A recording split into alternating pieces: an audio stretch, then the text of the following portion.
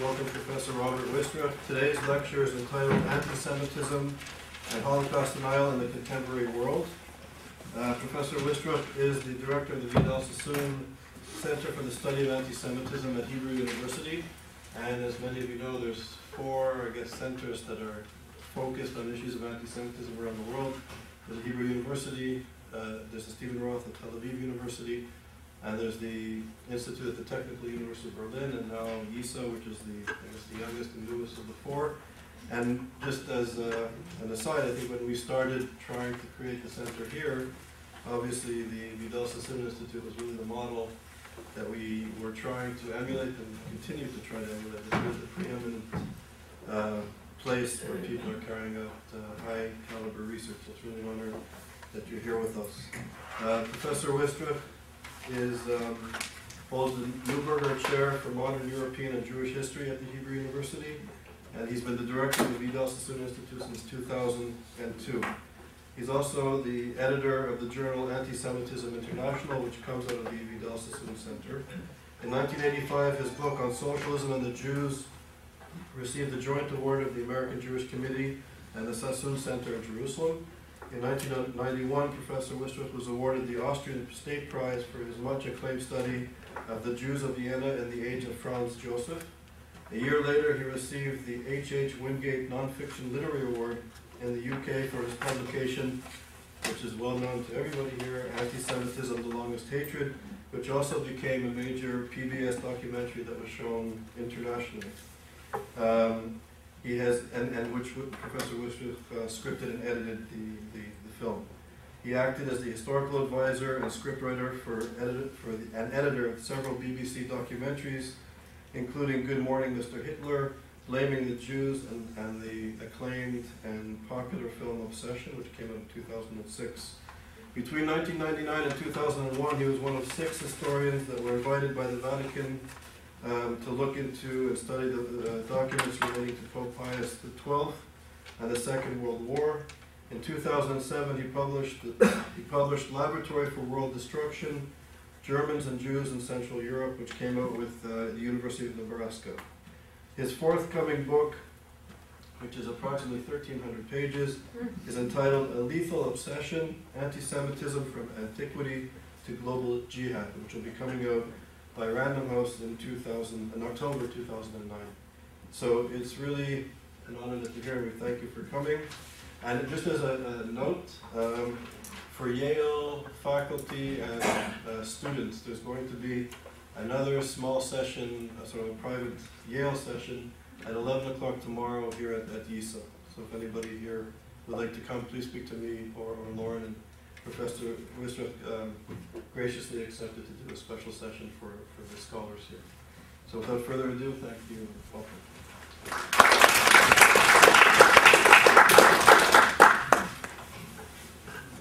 Thank you so much, Charles, for that warm introduction. And let me say, much though it surprises me, that this is the first time I've had the privilege to be here on this wonderful campus of Yale University. I guess it's just one of those things. It was fated to be now, and I'm particularly glad that it is now, because perhaps the topic which I will be addressing is indeed more timely than it has ever been. Let me begin with a few more personal words before I address the core of the subject this evening. I was thinking over in my mind, as I was jet-lagged last night, when did I first ever begin to think about this subject? At what point in my life? And it occurred to me, if I could put my finger on a time and a place, that it was in Poland on my first visit as a teenager. In fact, at the end of my teens, I was 19 years old, and it was 1966. It was a visit of 1 month to Poland, then communist Poland, which was designed for people living in Britain where I was living at the time, who were of Polish extraction. And I agreed and thought this was a good opportunity to see a country which I had not been in since I was 3 years old, and I had only the vaguest of memories of. And this visit to Auschwitz with a Polish woman guide, who of course was espousing the official communist line regarding what we now call the Holocaust, but that was not a term that was widely used, if at all, at the time, presented something that even to someone like myself, who had only limited historical knowledge at that point, was so self-evidently false that I couldn't help it but burst out in anger, because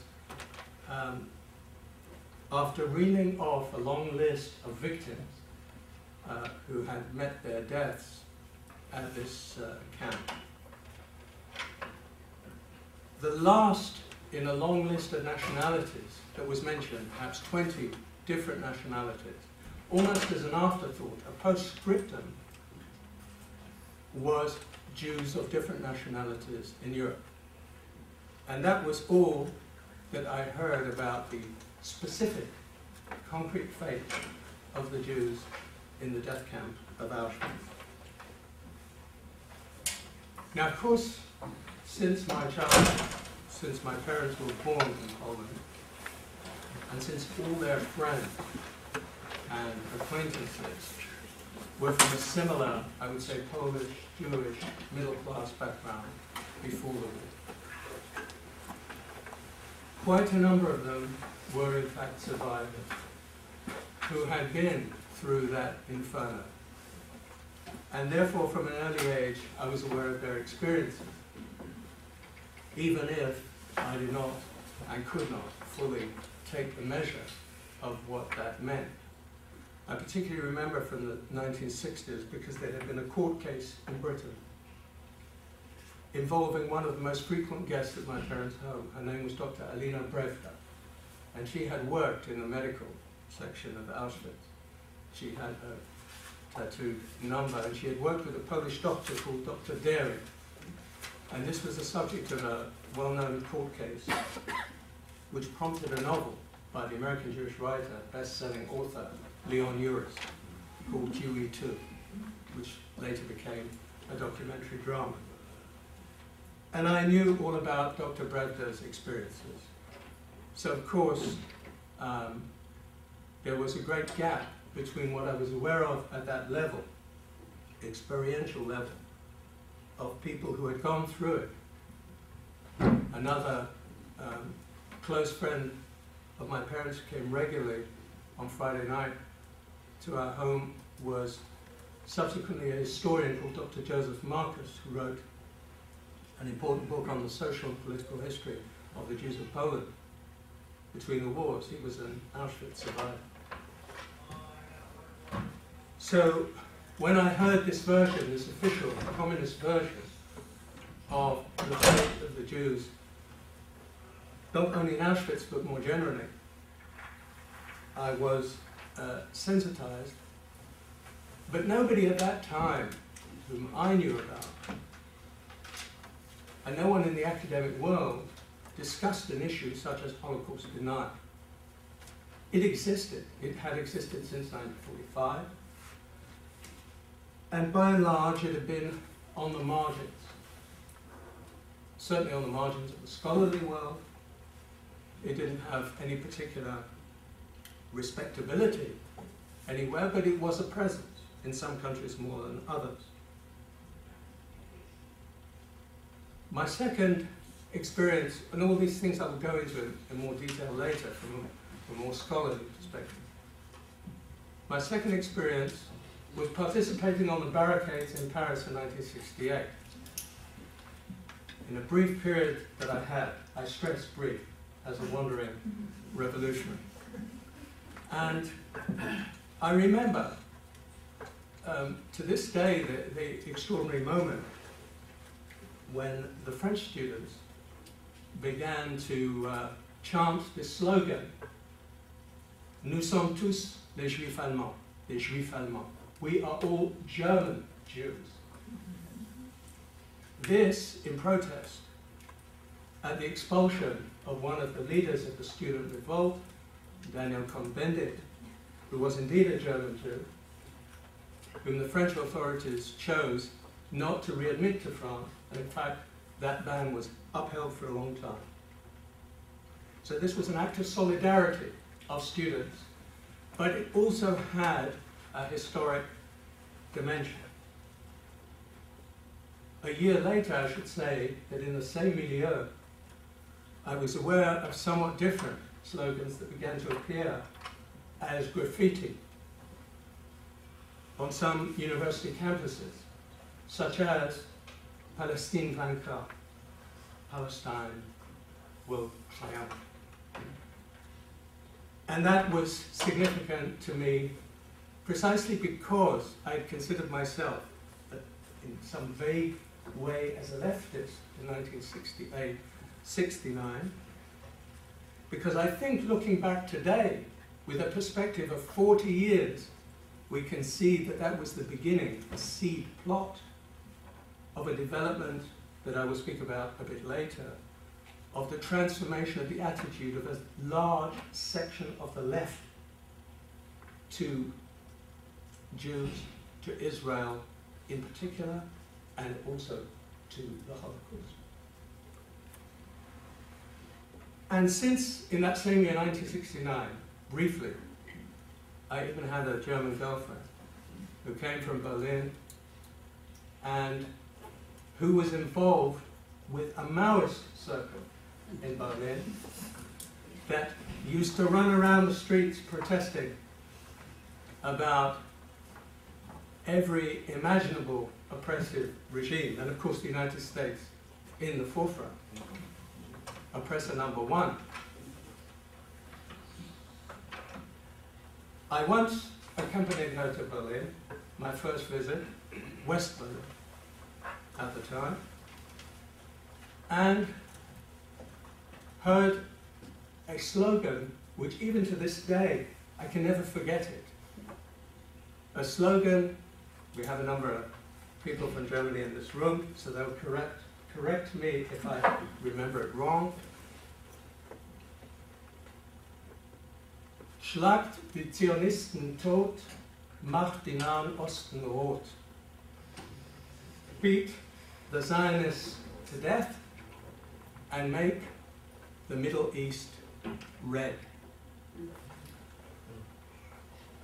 This was certainly ultra-left politics, and it made its first appearance, I believe, around that time, and certainly Berlin was one of the centers of this agitation. Next phase, if I'm just drawing a few landmarks for myself, with 1974, I began work at an institution that was a prominent research institution in London called the Wiener Library and the Institute of Contemporary History. And I was the research director between 1974 and 1980. I had just finished my doctorate, I was still in my late 20s, but already aware that something was changing and that it had to do with perceptions of the Holocaust, which by then was a term that was in use. And I could not but become more aware of it because the institution which I began to work at in 1974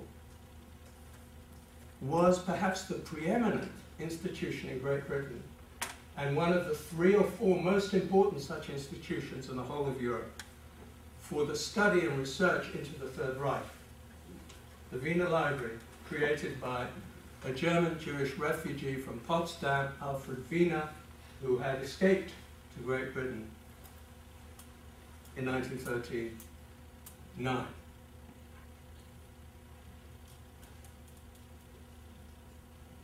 the librarian of this institution, with whom I became friendly, had a tattoo on her arm. And she had been in another camp. And she was extremely perturbed, and that's probably an understatement, by the first beginnings in the UK of a more visible form of Holocaust denial. And she was the one who brought it to my attention. I remember how distraught she was when she came with an article that appeared in a journal, a respected British journal, which reviews books, called Books and Bookmen. It no longer exists. And there was an article by a best-selling English author, A.N. Wilson.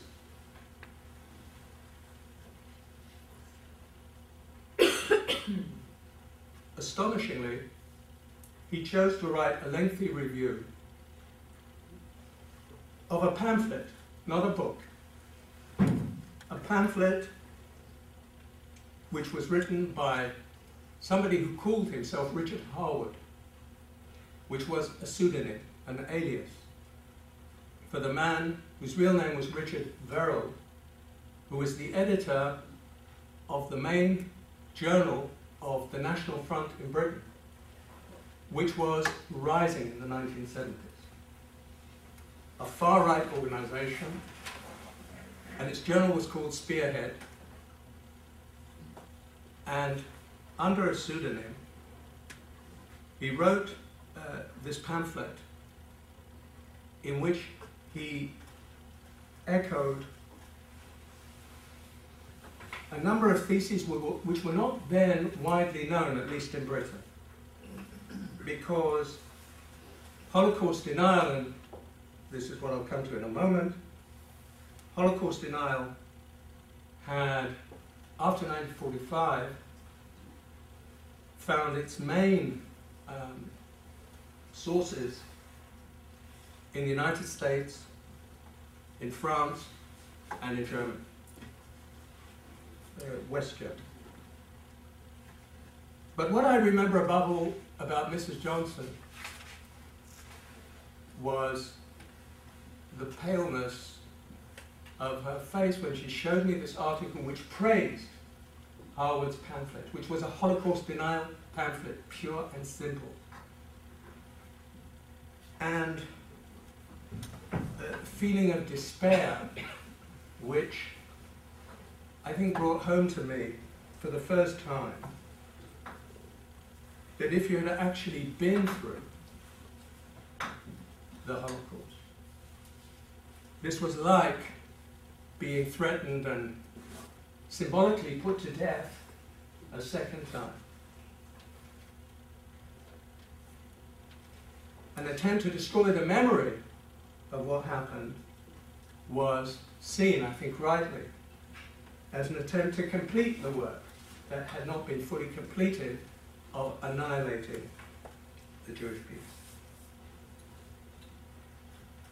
Subsequently, and in the nature of things, my own work became more involved in this area, first establishing the facts and interpretations of the Holocaust as an event, writing a kind of encyclopedia, Who's Who in Nazi Germany, which was published in 1982. It's gone through, I don't know how many editions, been translated into many languages, and has been particularly successful of all places, and I shudder to think why, in Japan. But having studied the biographies of many of the people involved, at first sight, when one comes to the Holocaust denial publications, one is tempted simply to throw them all in the wastepaper basket, shrug one's shoulders, and at best ask oneself whether there are any limits to human folly and indeed wickedness. But of course this would be a completely inappropriate reaction. And difficult though it is, one has to recognize the fact that this movement, which should by rights be completely relegated to the margins and barely worth a discussion such as this, it's no longer the case. We don't have that luxury. Because Holocaust denial, for many reasons, does have a future. One obvious reason is that we are more than 60 years since the end of the Second World War. And the number of those who were actually eyewitnesses, who lived through it, is thinning by the year. And soon we will reach a point where there are no more witnesses. And having experienced what it is like to try and communicate the lessons of the Holocaust and what actually happened at a more basic level to the younger generation, and seeing the changes in the last few years, there's every reason for concern. In 1997, I made a film called Understanding the Holocaust for British schools. It was commissioned by the Holocaust Education Trust in the UK. And it's widely used in British schools. And I would say until the year 2001, things were going well. Teachers seemed to be pleased. It was a compulsory topic in the educational curriculum in the UK. It was even being used as a model in a number of other countries. And then occurred a very striking change. And I saw it a few times myself when confronted with 16-year-olds and 17-year-olds who met with the teachers, with myself, and with my co-producer for this film. And we saw that the kind of questions which are now commonplace and discussed even in mainstream discourse regarding, in particular, Israel and the Holocaust, that they were coming up spontaneously. Sometimes they were brought up by Muslim pupils, sometimes by others. Sometimes they were white pupils who had simply been introduced at some level to Holocaust denial literature and clearly were more than skeptical that anything like this had happened. And so we are, in some ways, back to square one,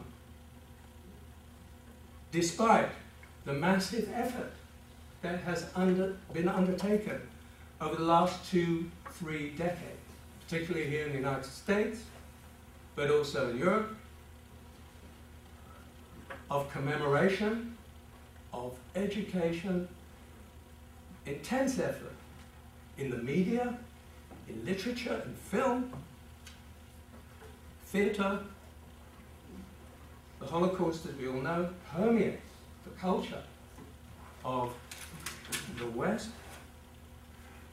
And yet, it seems to me that in terms of education for tolerance against racism and specifically against anti-Semitism, there is a question mark, a serious question mark. I've just come from London. Charles was there as well, and he can no doubt comment if he wishes to about what took place there. In many ways, an important conference in which parliamentarians, particularly from Europe, but from other parts of the world, were trying to devise ways and strategies to combat the alarming growth of anti-Semitism on a global scale.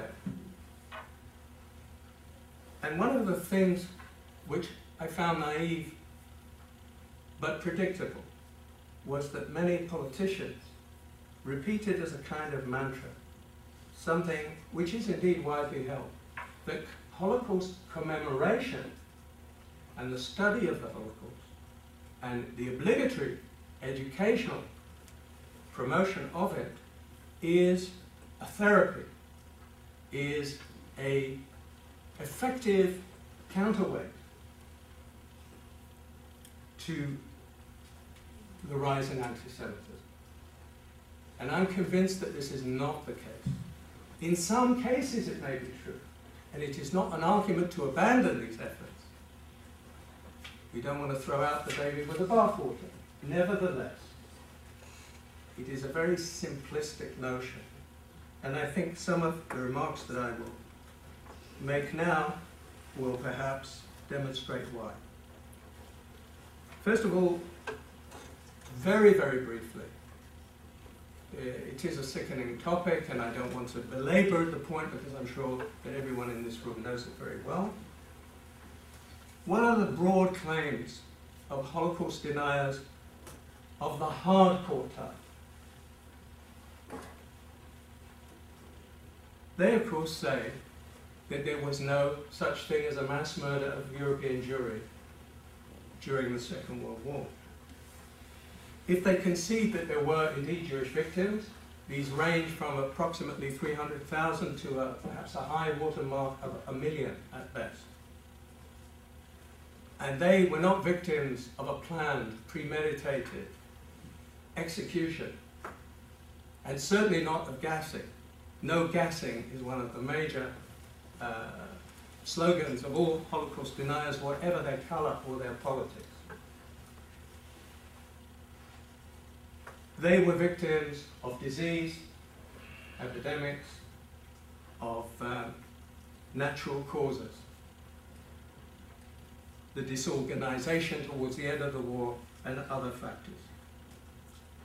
Holocaust deniers across the board of this type will argue that all the eyewitness testimonies are worthless, that the Nuremberg trials are of no value because that was victor's justice, that the confessions of Nazi war criminals were forced.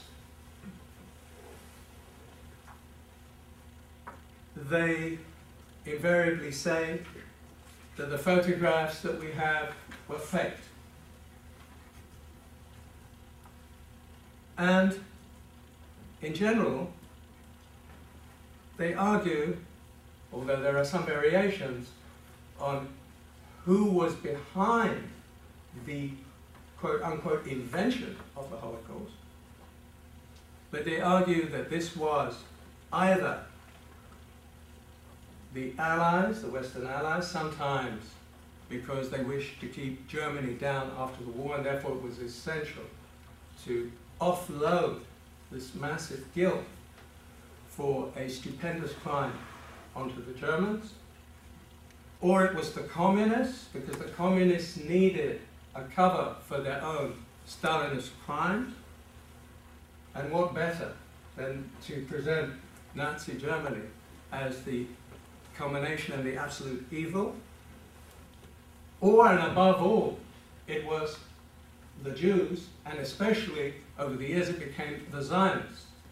The Zionists who invented this hoax, sometimes together with the communists, and then later that became unfashionable, so it was together with the Western Allies, and eventually even the Western Allies faded from the picture, and it became the great Zionist hoax, which obviously in the contemporary climate is more and more fashionable.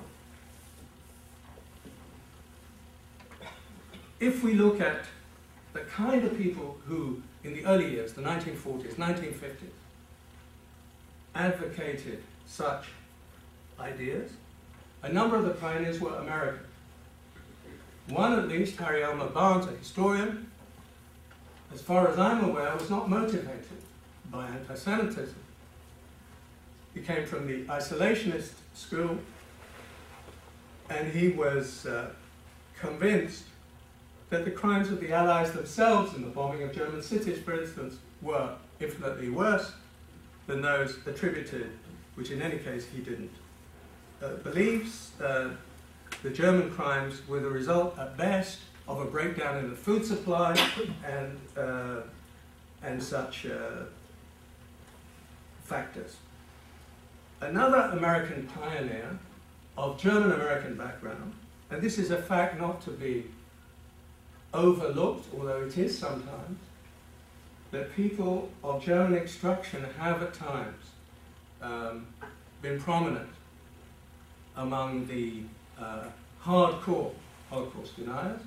One good example today is the Australian, Frederick Tobin, who was the German, of German descent.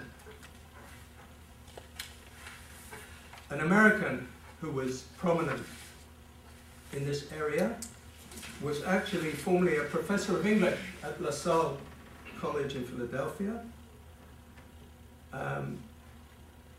His name was App, and he wrote a book called The 6 Million Swindle, Blackmailing the German People for Hard Marks with Fabricated Corpses.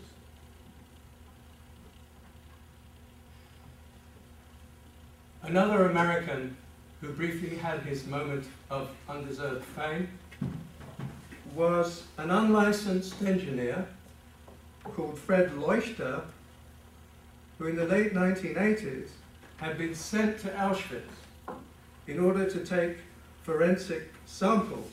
He went to Auschwitz and Majdanek, and he claimed he could find no significant traces of the toxic Encyclopedia B. This prompted the English historian, one of the most highly publicized of all Holocaust deniers, David Irving, certainly the most notorious by far, to claim in 1988 that this man, Fred Leuchter, had convinced him, after serious thought, Fred Leuchter had convinced David Irving that indeed the Holocaust was nothing but a hoax. He said in an interview in 1989 for a well-known British newspaper, "This is the end of the line for the Auschwitz myth." I wouldn't like to dwell, although I'll say a few words about Irving, I wouldn't like to dwell too much on a man whom I think the British media in particular, but also media around the world, are guilty of having inflated to unbelievably undeserved proportions. There was a time where Irving might perhaps have been considered a historian who dug up some new facts because of his excellent connections with former Nazis who trusted him, which says he could get a great deal. He wrote a best-selling work in 1977 when I was still working at the Wiener Library called Hitler's War. And I met David Irving at least 4 or 5 times in the course of my work there because he used to come to the Wiener Library for his research. And I didn't know that much about him at the time, but he was really a frightening person to be sitting opposite. And that was before I knew anything about his reputation. And Mr. Johnson always warned me about him. He said, "There's nothing we can do. We can't close the library to him." But she didn't know how right she was. Irving was more known at that time for saying that Churchill was a greater war criminal than Hitler, and that the Allied bombing of Dresden was a war crime far greater than anything that had been committed by the Nazis. But he didn't seem that interested in Jews, or so it seemed. This only fully emerged in the 1980s. And even today, after a High Court judgment that convicted him as a racist, an anti-Semite, a liar, a distorter, a falsifier of history, even today he has his following, although he was dealt a blow by the court case of 2000 involving his attempt to receive damages from a few lines that Deborah Lichtstadt had written about him in her book on Holocaust denial in 1993. The Austrians, of all people, put David Irving in prison for 3 years because they have tough laws about Holocaust denial, as does Germany, which doesn't mean that it isn't flourishing in its own way in both of these 2 countries. which suggests that legislation in this area is not necessarily always effective. Although that remains an ongoing debate as to whether Holocaust deniers should be censored, whether they should be put in prison, as is the case in a number of European countries, including France, which has a particularly tough law. But as we'll see, that is not surprising given the scale of the problem there. So America has played a significant role. And here I must mention in passing a veteran of American racism and a hardcore anti-Semite, racist and white supremacist, Willis Carto, who I believe is still alive, and a very wealthy man, who among other things financed, or created the Institute of Historical Review and its annual, the Journal of Historic Review in Torrance, California, which became a magnet for many Holocaust deniers from around the world. Carto in the 60s was very much a prominent member of a group that some of you may remember, the Liberty Lobby, which he headed, which was at that time the best organized anti-Semitic organization in the United States. And he financed and sponsored a number of Holocaust denial works at that time.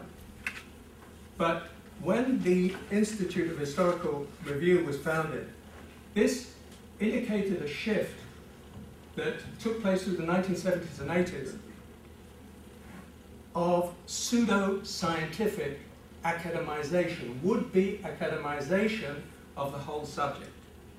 This is when you begin to get works such as Arthur Butts, another American, and a professor of electrical engineering at Evanston,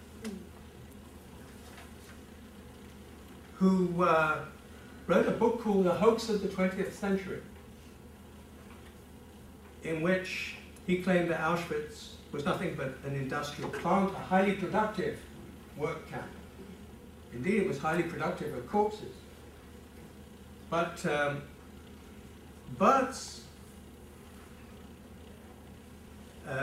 among other things, claimed that Cyclone B was nothing but insecticide, that the gas chambers were in fact baths, saunas, and mortuaries, and so on and so on.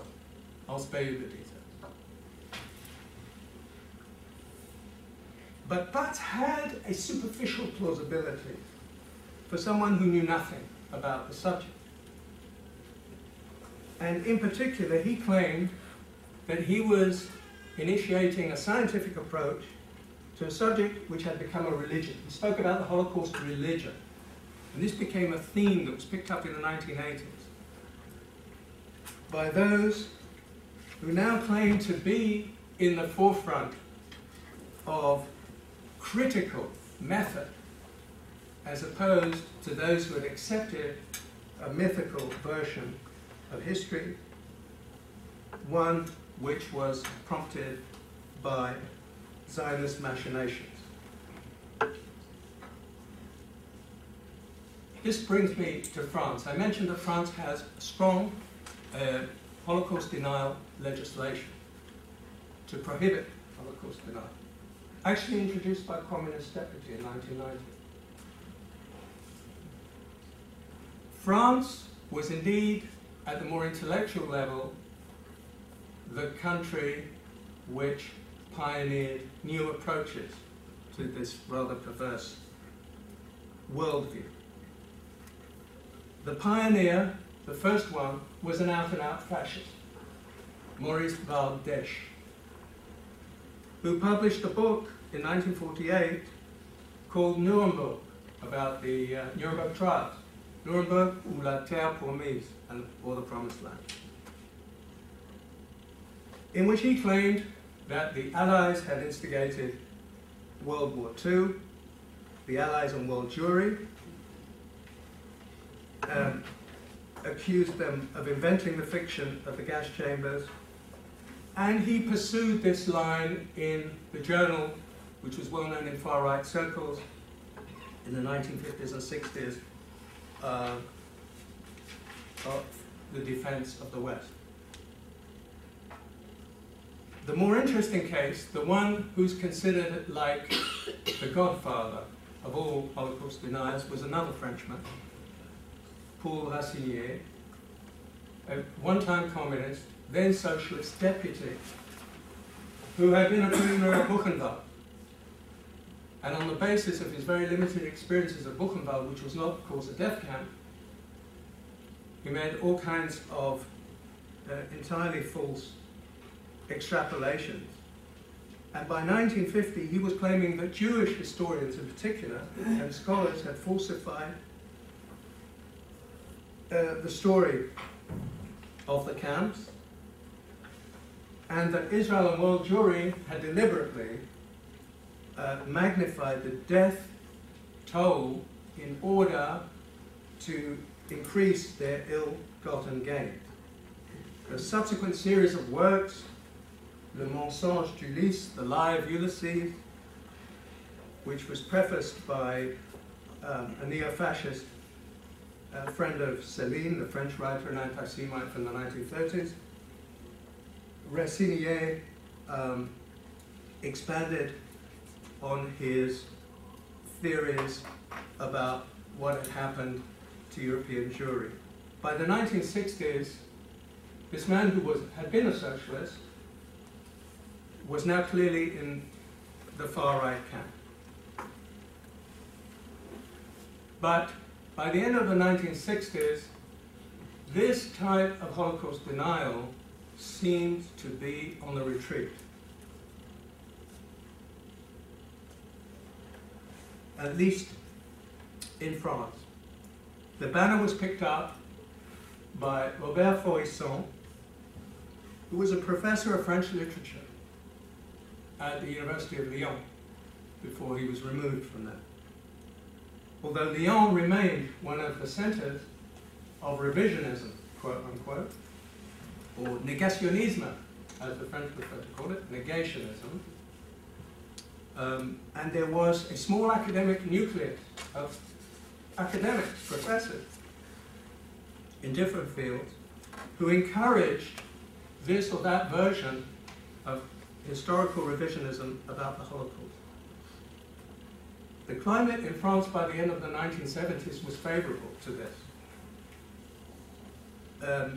There was a notorious front page of the magazine L'Express with an interview with Darquier de Pellepoix, who had been the Commissioner of Jewish Affairs in Vichy, France, in which he was quoted as saying, "Only lice were gassed in Auschwitz." On French radio a year later, Faurisson declared, and I think this might stand for the sort of founding proclamation of contemporary Holocaust denial, he said the following: "The claim of the existence of gas chambers and the genocide of Jews by Hitler constitute one and the same historical lie, which opened the way to a gigantic political and financial fraud, of which the principal beneficiaries are the State of Israel and international Zionism, and the principal victims are the Germans and the entire Palestinian people."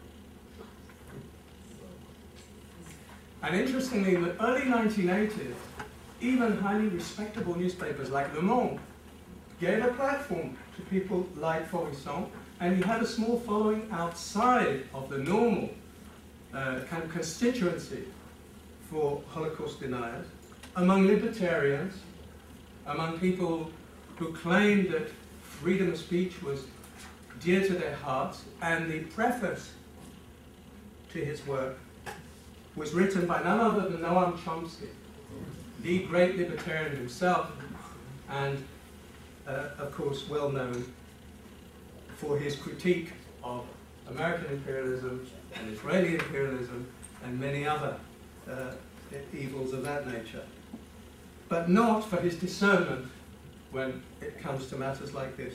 And in the name of free speech, he said the most ridiculous things in this introduction to Forisson's work, among which was the claim that he could see nothing anti-Semitic in Holocaust denial per se, and even calling Forisson a liberal, which of course was very far from being the truth. Forisson remains the veteran, not only in France, of Holocaust denial, and he was taken quite seriously by some intellectuals and academics in France until the deconstructionist work of the historian Pierre Vidal-Naquet, who's no longer alive, but did a remarkable job, I think, in deconstructing the reasoning or the lack of logic of people like Forisson. It's also this time that we see the rise of a Holocaust revisionism among a small section admittedly, of the far left in France. And they have a publishing house, La Vieille Taupe, the Old Mole, which published not only works such as those of Lassigne's disciples and Forisson, but the works of the two leading lights in the circle, Pierre Guillaume, a left-wing anarchist, and Serge Tillon. And their reasoning, if we can call it that, is really bizarre. In the first place, they did not come to this Holocaust denial from the left on the basis of anti-Semitism or any sympathy with Nazism or any desire to rehabilitate fascism, which more generally were the motivations of those who came from the right. Their logic was that the uniqueness attributed to Nazi crimes was a severe and unacceptable obstacle to the cause of revolution. That it had created the misconception about who the real enemy was. They were opposed to the anti-fascist consensus that had developed around the idea in post-war Europe that Nazism was the ultimate expression of evil. Because for them, the enemy remained capitalism. And indeed, they were also highly critical of Stalin's socialism.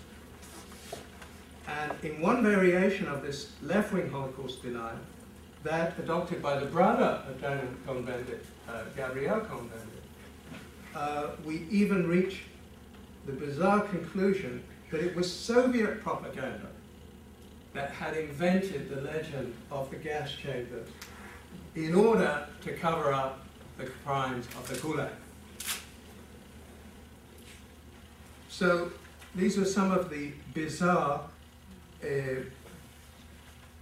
side effects of this kind of reasoning.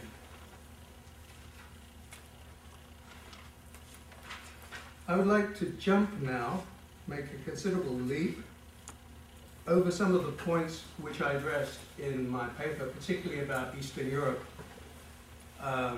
Not because it's unimportant, I'll be happy to answer any questions relating to the Soviet Union, to Germany itself, to Austria, to Romania, Poland, Slovakia, and Croatia. All of these stories have their own specific nuances and causes, and they're all important. But because of the pressure of time, and also in order to be able to explicate a little more closely what I see as the particularly disturbing today, at least, question of left-wing Holocaust revisionism, which I would prefer to call Holocaust inversion rather than Holocaust denial, although sometimes the boundaries between these two things become blurred. I would like, first of all, to give an example from a book which I brought here with me, which is not for academicians. It's called The Holocaust for Beginners. Some of you may know this series, which is extremely popular and successful and can be easily obtained in bookshops, I assume in the United States as well. The three authors of this particular work, which was first published in 1994, but is still widely available, there were three authors. Two of them were British, illustrators and designers, filmmakers. One of them, Stuart Hood, was actually a very high-ranking person in the BBC and had been a professor, ex-professor at the Royal College of Art in London.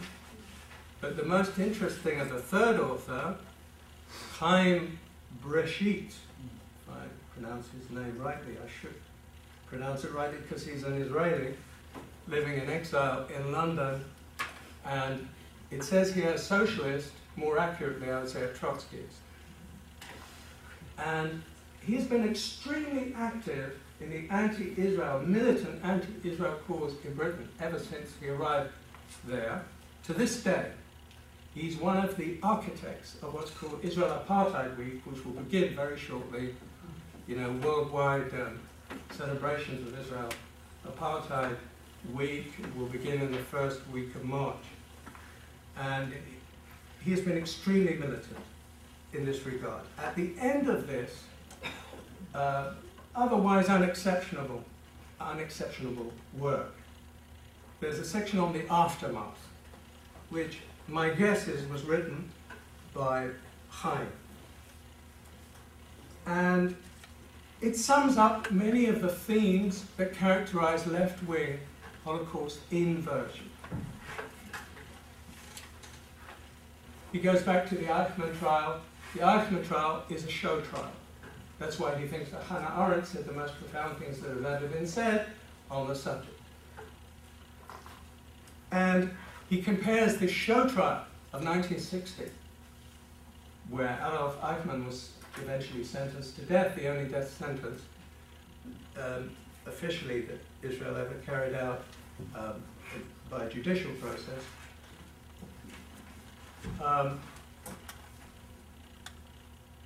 He compares it with the Soviet Stalinist show trials, with Nazi Germany's show trials, and he says that this was a falsification, typical of Israel, a falsification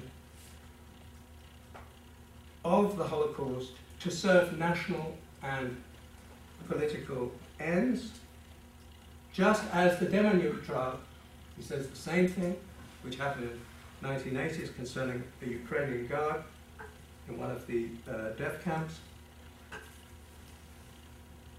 His point is, regarding the aftermath, that Israel and Zionism have always used the Holocaust, exploited it,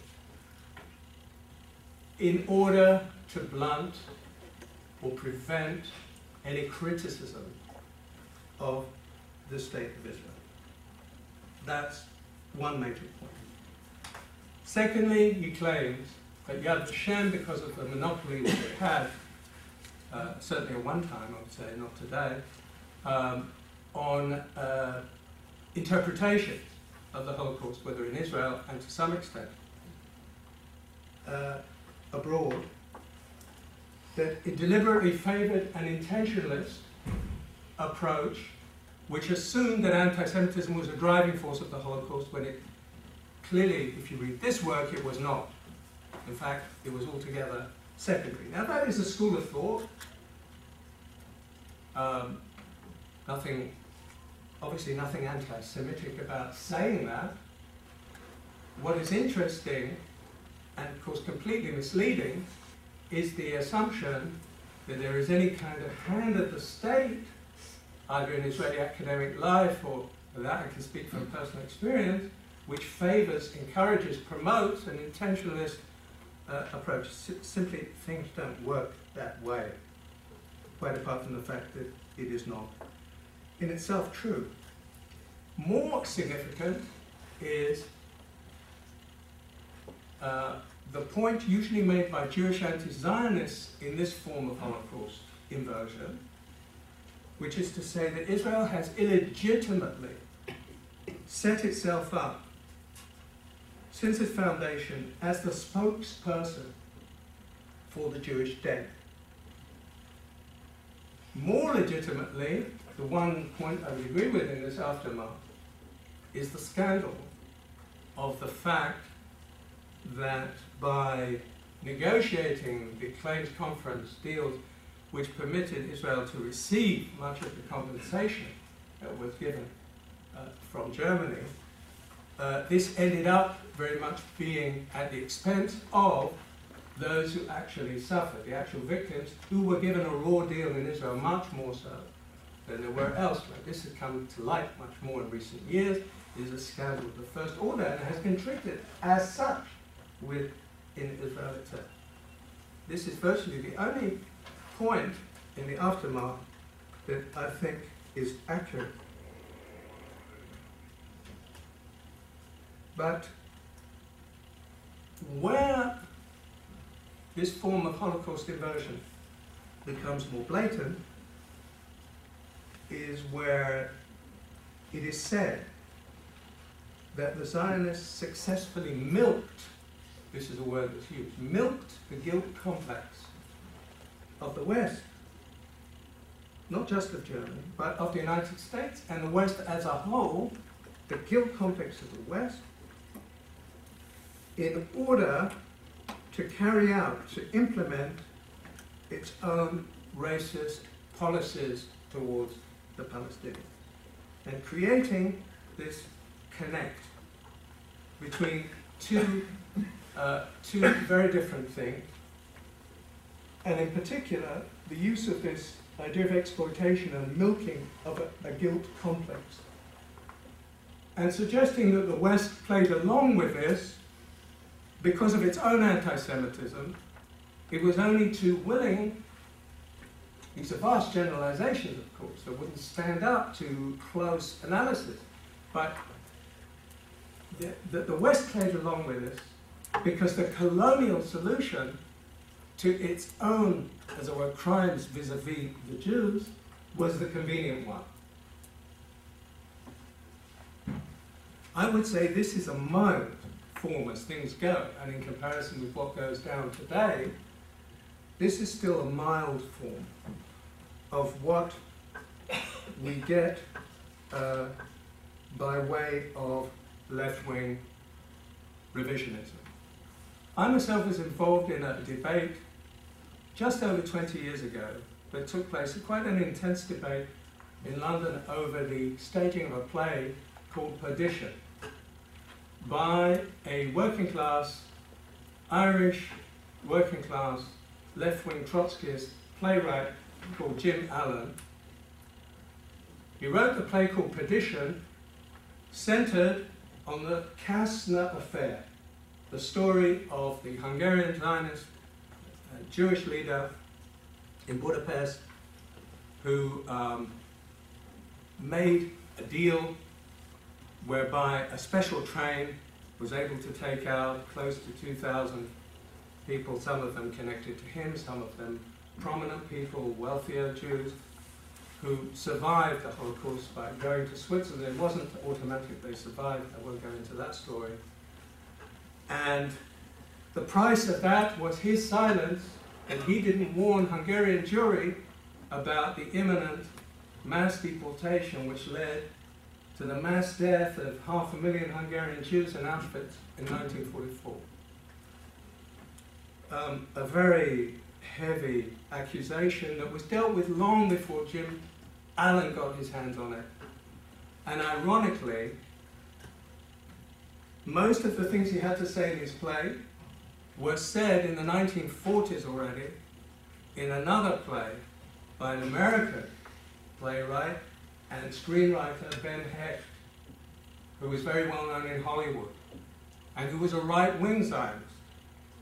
He belonged to the, who was a sympathizer with the Irgun. And Ben Hecht had some fierce criticism of the labor establishment, the Mapai establishment in Israel, and this was a way to strike a blow at them as well, to say that they had betrayed the Jews in a way, by not fighting for the mass of Jews. And the Kastner affair in Israel was prosecuted by a man called Shmuel Tamir, who was very close to this same camp. And he was helped by Uri Avneri, who today is considered a very prominent Israeli left-wing critic of Zionism, very pro-Palestinian. But Uri Avneri at that time was a prominent figure in the other, closer to the other camp, who helped Shmuel Tamir because he hated the labor establishment in Israel. And I saw only a few weeks ago on Israel television Uri Avneri saying that yes, he felt he had contributed to Kastner's death because Kastner was assassinated in Israel after a court case in which he was not imprisoned, but he had brought libel proceedings. And the judge, Alevi, had ruled that he had sold his soul to the devil, which was like giving him a death sentence. Because then a young man went out and shot him. He'd sold his soul to the devil because he had made a deal with Eichmann and with the SS. All this is very difficult to establish the full truth. I mean, even to this day, whether Kastner was really what he was made out to be. What is significant here is the use that Jim Allen made of this story. And he claimed that he had struck the most devastating blow against Zionism ever struck because he had tackled the myth, he uses the term, of the Holocaust. But when he uses the myth of the Holocaust, it's not to say, as the hardcore deniers say, it never happened. It's rather to say, yes, it happened, but the Zionists were co-responsible. They were at least equal in their responsibility to the Nazis. They were complicit from the word go. And a lot of left-wing discourse today, around the world, repeats this in parrot-like fashion. Nazi-Zionist collaboration, Zionist complicity, and in some extreme cases, the Zionists being worse than the Nazis and even driving the Nazis and influencing their race doctrines, and so on. And one comes across this more and more, even in some parts of the mainstream left. I want now to make another big leap, because time is running out. I make a short bridge to the Muslim world, and to make it via a former star in the left-wing firmament in France, born a Catholic, an intellectual, I heard the name being whispered already, Roger Garaudy, who was brought to trial in Paris in 1995 after publishing his work Les Mythes Fondateurs du Zionisme, the founding myths of Zionism. And he was convicted because of the French laws against Holocaust denial of, in fact, engaging in that. He did not begin as a Holocaust denier. It was a long odyssey. He was even at one time a kind of Philo-Semite. He was a friend of the founder of the League, Defense League Against Antisemitism in France. He was a dissident communist. He converted to Islam, this dissident communist, in 1980. He married a Palestinian woman. And from then on, I mean, as far as our subject is concerned, it's all downhill. It's an escalating story that reaches this point of conviction in a French court in 1995. But in the Arab world, and this will be my last section, I'll try and make it brief, because I will elaborate on this tomorrow from another angle. In the Arab world, Garaudy went on a tour of Cairo, Beirut, Damascus, Tehran, and he was received like a king, like a culture hero. All the prominent politicians and clerics and journalists feted him. Money was raised for his defense. Even people like the late Prime Minister of Lebanon, Rafik Hariri, the former president of Iran, Rafsanjani,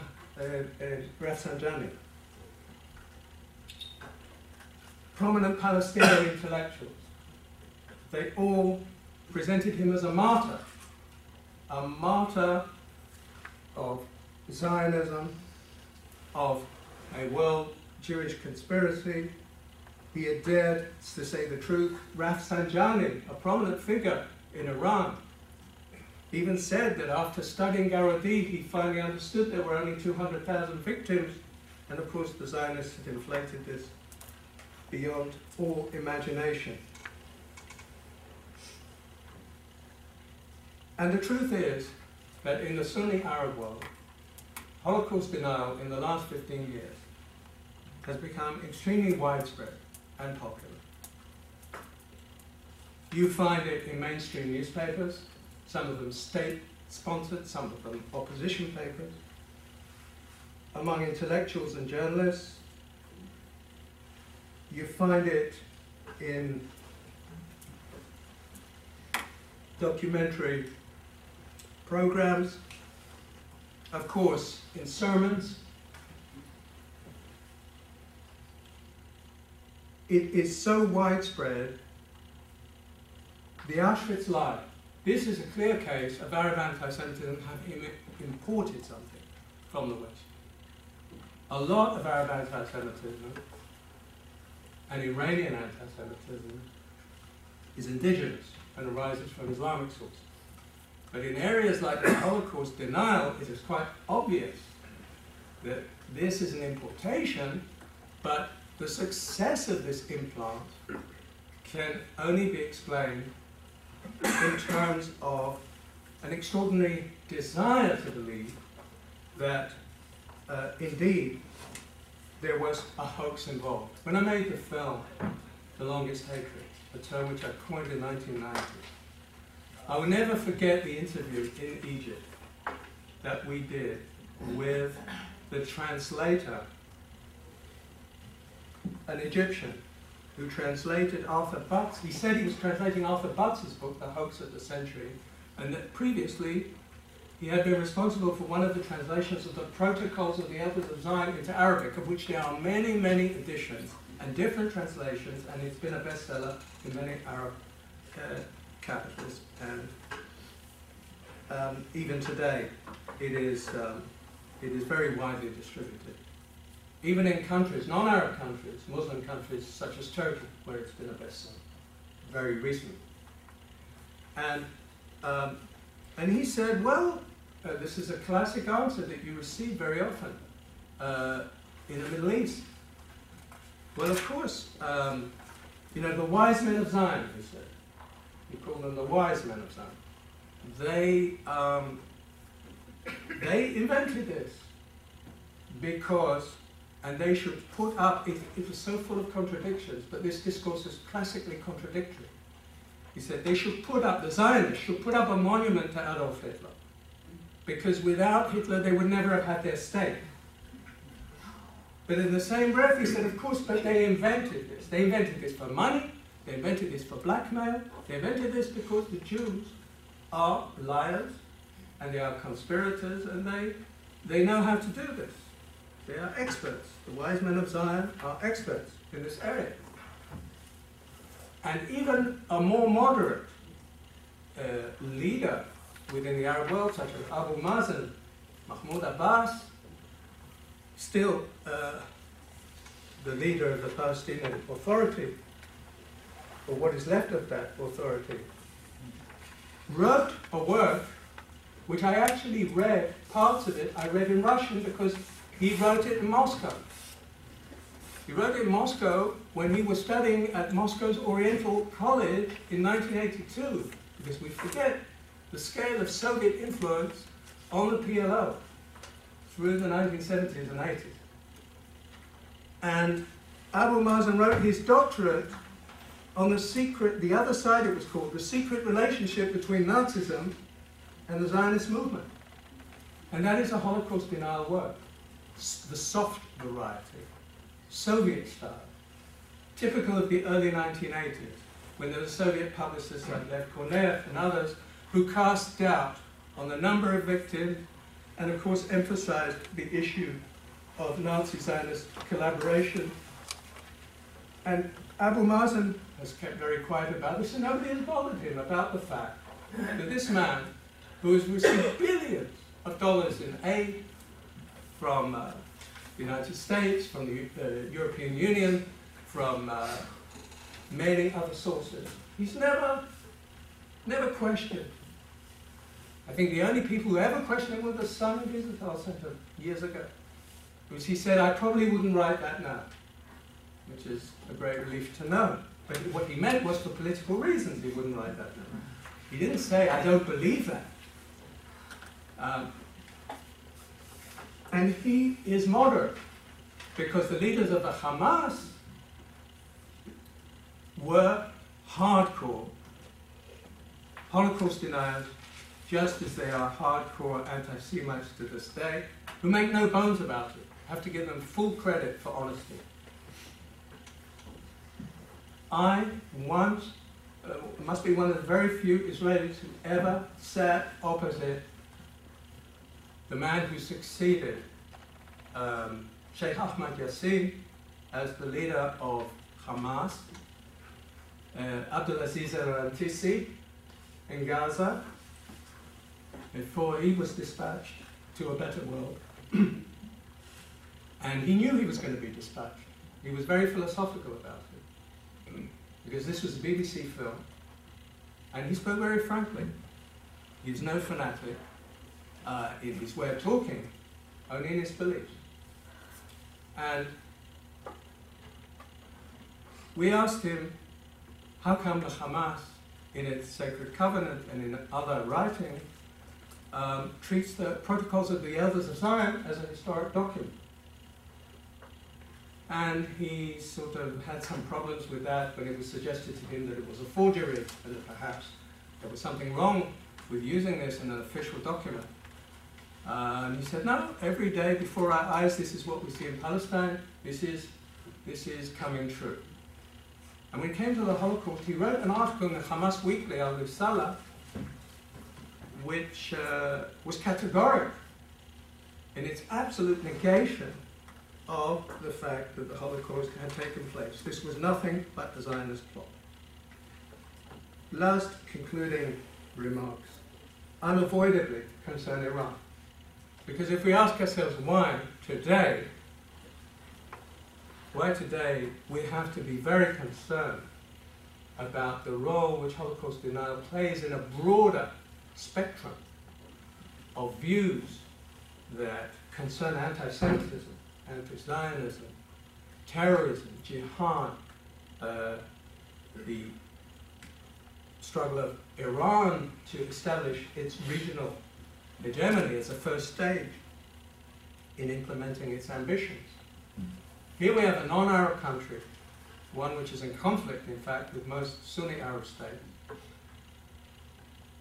which has embraced, for the first time ever in post-war history, indeed in history at all, the first time that a state has, and a powerful state at that, of 80 million people, its leadership has embraced, among other features of its ruling ideology, Holocaust denial, and promoted it intensely, as you know, from that notorious conference held in December 2006 in Tehran, from the propaganda that has continued to flourish through Iranian sources. and even set up a Holocaust denial, or the equivalent of a Holocaust denial research institute in Tehran, instituted a famous cartoons contest for Holocaust denial, and which has in fact fused together as part of its propaganda for domestic and external purposes, Holocaust denial with a ferocious anti-Zionist anti-Semitism, a Shia messianism centered around the belief in the imminence of the return of the hidden imam to bring a reign of justice throughout the world, related to nuclearization, because this is a necessary step, the nuclearization of Iran, in order to be able to implement its messianic aspirations for leadership and for the redemption of humanity, which can only come through the worldwide hegemony of Shiite Islam. Given the rise of Shiite axis now in the Middle East, one which is gradually, slowly but surely taking over Lebanon, one which has reduced Syria to, in effect, to a kind of satellite of Iranian ambitions, and which succeeded for the first time in truly infiltrating a Sunni Arab movement, the Hamas, that came to power in Gaza, and turning it to some degree into a proxy of its ambition. This becomes a truly alarming prospect. It is a form of demonization. Holocaust denial has been, and still is, and will be always, one of the most extreme manifestations of anti-Semitism, even when anti-Semitism was not necessarily at the origin, in every single case, of this ideology. So in the case of Iran, and this is my closing remark, what we have is the denial of Holocaust 1 as a possible preparation for Holocaust 2. That perspective is enough to concentrate, I think, all our mind about the seriousness of this challenge. Thank you.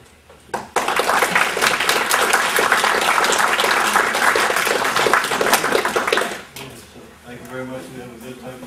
Questions and answers. Thank you very much for this interesting lecture. I have 3 questions. First, You know what? I'm sorry, we have like 20 minutes. Yeah. To do this. If you ask one question. yeah, okay, I can just to put all the 3 questions in one question, that's the term inversion of truth. Our colleague friend Joel Fishman is using this term also, that meaning some Arabs and Muslims, including Iran, not Iran, but groups sponsored by Iran, use the term Holocaust, like your webpage holocaustingaza.com. That means it's a strange case, a really strange case. It means people who deny the Holocaust, who will never talk about what happened during National Socialism in a critical way, who are in favor of the Holocaust, nevertheless say, we don't want to have another Holocaust in Gaza, which is in several ways stupid and yeah. But it's nevertheless in a psychological way interesting, because we could go to Gaza and talk with those Palestinians and say, well, first we have to acknowledge that the Holocaust happened, right? Because you cannot say Holocaust in Gaza if it didn't happen before in another way. So it's interesting, and yeah, in my way it's a kind of very important point, because not just Muslims and Palestinians, also left people use the term Holocaust for different events or whatever, for ecology, whatever. That means they don't really use it in a hardcore version, but in a softcore version they deny it as well. Okay, you want to, or do you want to take it? Sure. Any other questions? Okay. Look, I have found sometimes in the same individual, in the discourse on this subject, simultaneously and without even perceiving the internal contradictions, suggesting that Nazism is a terrible thing, and the proof is that the Israelis are Nazis, that the Israeli armed forces are like the Wehrmacht, that the Israeli leaders are like the Nazi leaders, and this is the ultimate form of racism. At the same time, they say the Zionists invented the Holocaust, implying therefore it didn't exist. If it was invented, it didn't exist, it's a hoax. Or, in a milder form, that they grossly exaggerated it, which admits that in some form it took place, but that they naturally exaggerated it for their own interests.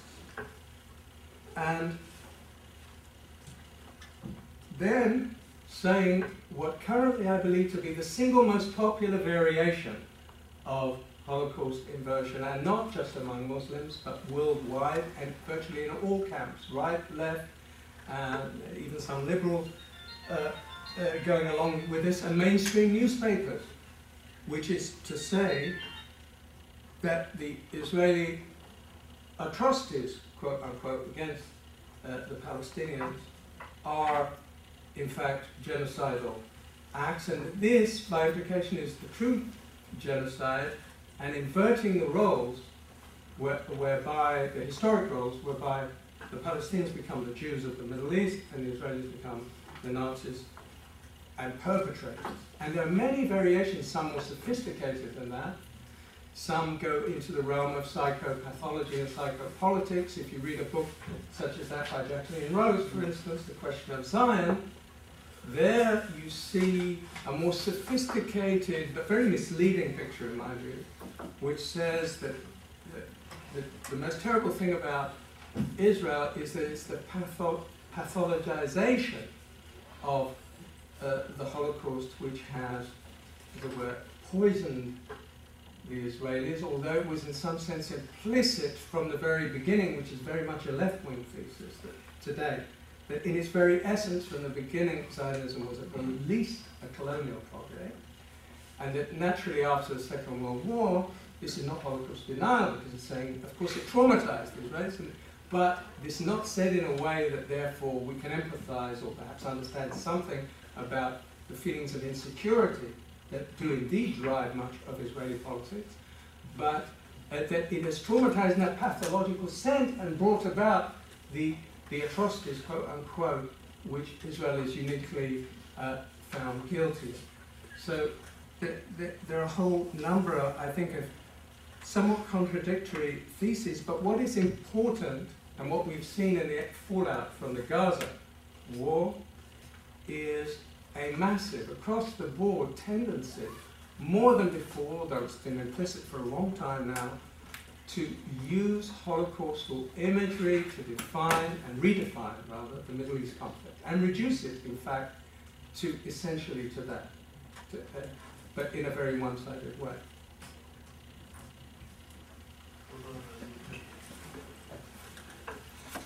Say something of the issue of the current issue, the Catholic Church and the Pope and the dissident bishop. Yes, Benedictus XVI certainly is landed himself in some heavy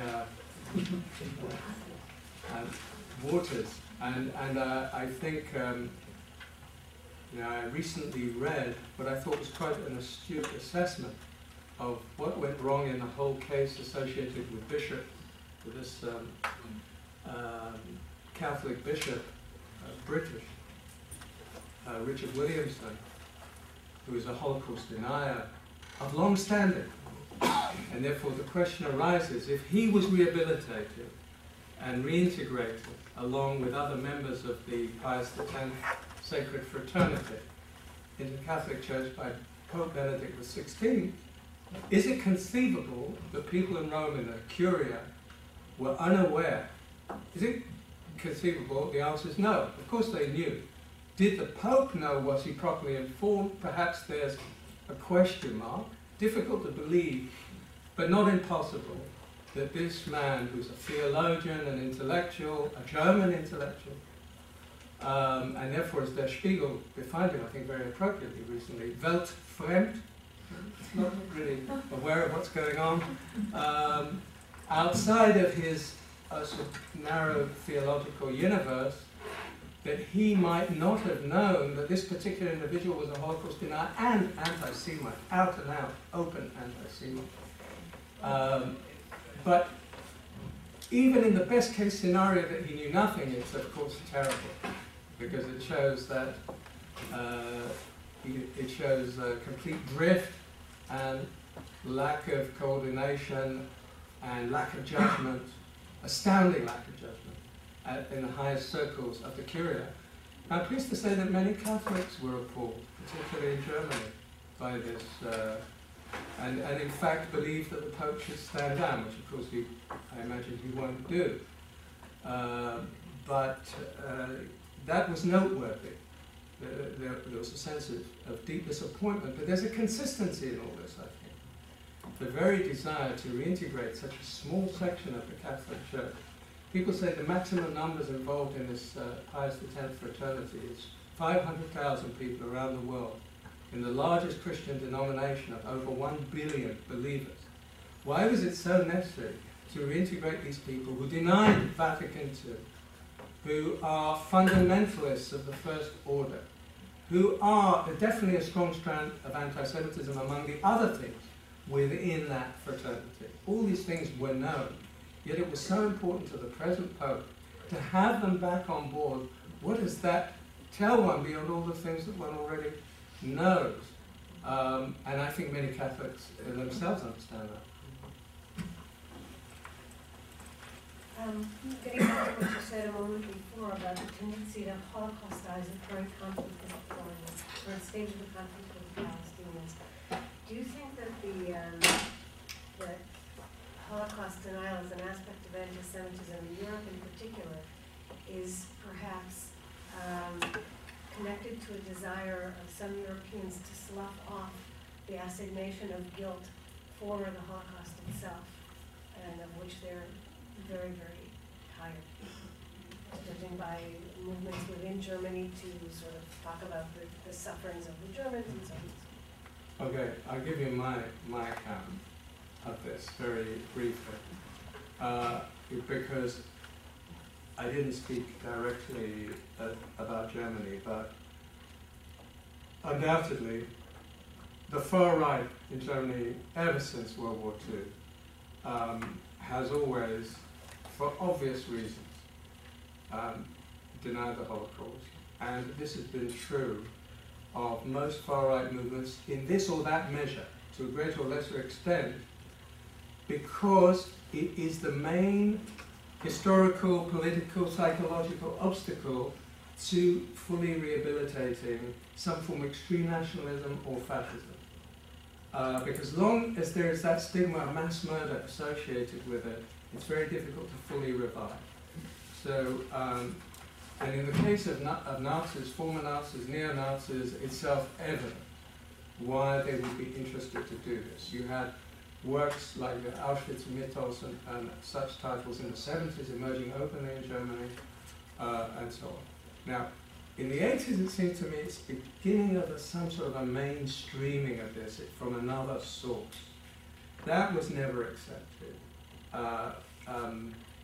into the heart of the debate, although probably Clemens, who has studied this more closely than me, as far as Germany goes, might say something about that question. I believe something happened in the 80s. A number of things happened which relate to what you're saying. For instance, such a leading intellectual and historian, philosopher of history like Ernst Nolte, and then his disciples, took on board a form of Holocaust revisionism without any doubt.